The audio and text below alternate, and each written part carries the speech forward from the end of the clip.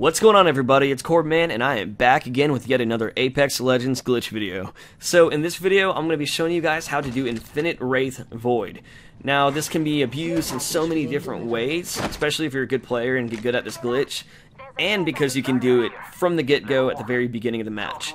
It's so easy. All you got to do is go into Void, then all you have to do is jump or climb up on something, and then melee, and that resets it. So Void, jump on something, melee, then it resets it.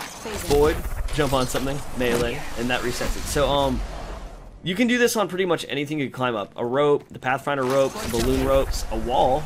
You can jump up walls in melee and it'll reset it. You can climb over walls in melee and it'll reset it. You can, you know, literally any wall will work.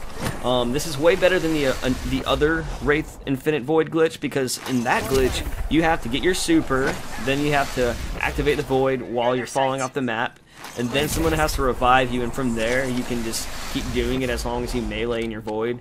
The only perk of that glitch is you don't have to climb up stuff once it's activated, but this you can do anywhere. So I'm going to show you a practical use of the glitch by, you know, flying in at the bunker where people always land.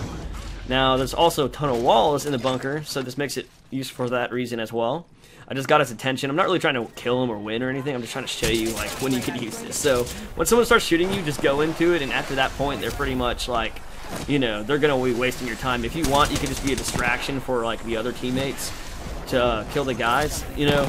Because once you're in this, they're not going to kill you unless you're just not doing it fast enough. Like there, I didn't do it fast enough, and I almost died.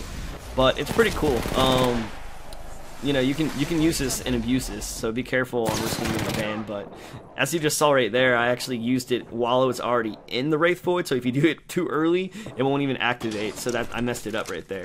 But that's it, guys. If you like this video, please drop a like. If you have not already, please subscribe. It's Corbman, and I will see you again on the next video.